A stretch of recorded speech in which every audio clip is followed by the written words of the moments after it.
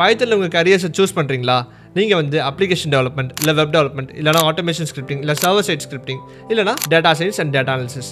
இப்போது நீங்கள் பைத்தனை ஏன் சூஸ் பண்ணுறீங்க? Is Python the right choice அப்படின்னு கேட்டிங்கன்னா, இண்டஸ்ட்ரீஸ் நவடேஸ் என்ன ப்ரிஃபர் பண்ணுறாங்க, 95% கம்பெனிஸ் வந்து பைத்தன் தான் ப்ரிஃபர் பண்ணுறாங்க. Because it provides a learning plus development ஃபேஸ்ன்றாங்க. என்னன்னா நீங்கள் லேர்னிங், அதாவது அந்த பைத்தன் அந்த லாங்குவேஜை நீங்கள் படிச்சுட்டு இருக்கும்போது you can design and develop applications in that language.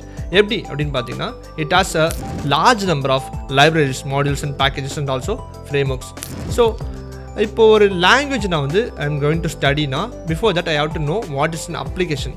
So what are the parts of an application, that is the front end and the back end.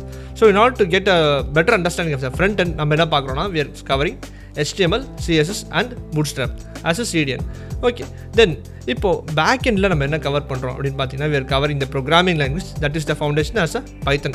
So Python நம்ம என்ன கவர் பண்ணுறோம்னா, பேசிக்காக we are covering the core concept, that is the variables, எப்படி அந்த டேட்டாவை manipulate பண்ணுறோம், எப்படி டேட்டாவை கிரியேட் பண்ணுறோம், how we are going to handle the data along with the data types, the string, list, tuple, set and dictionary, the most important data structure. Then நம்ம என்ன cover பண்ணுறோம் அப்படின்னு பார்த்தீங்கன்னா, control statements, the for loops, the loops and the code எப்படி எனக்கு flow ஆகணும், என்னோட கோடோட ஃப்ளோவை I am going to manipulate using the டிசிஷனல் blocks and the loops.